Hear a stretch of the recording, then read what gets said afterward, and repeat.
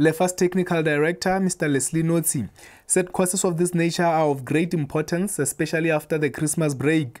He said the plan is to look back on the work done in the first round of the season and to pave the way forward for the second one.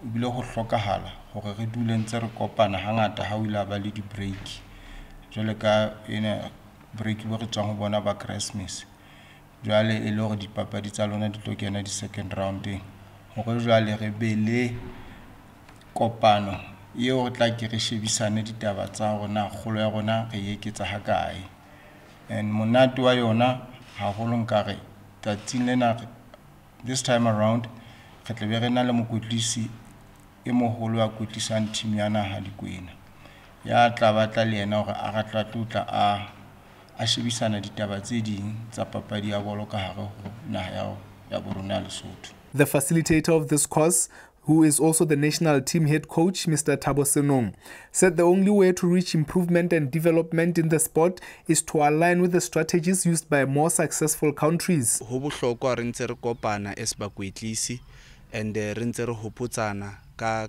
the global trends and the modern way ya ho etsa dintho e leng hona ho trainer dibapadi tsa rona le ho coacha dibapadi tsa rona. So we felt, as an association ho bohlokwa re kopanye di coaches tsa rona and then re bone where are we in terms of developing the women's game. And then of course it's a rounded workshop because it include other topics selling outside football coaching. Furthermore, one of the participants, Makobo Kepa, said among the things discussed at the course, the right communication between coaches and their players and the knowledge and understanding of the rules and regulations governing football are key.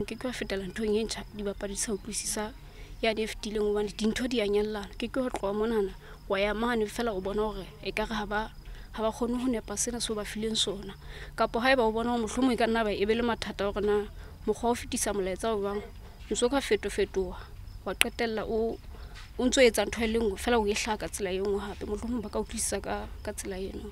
It is a total of 20 coaches who are to participate at this 2-day workshop. Now Shwayapane, LTV News, Maseru.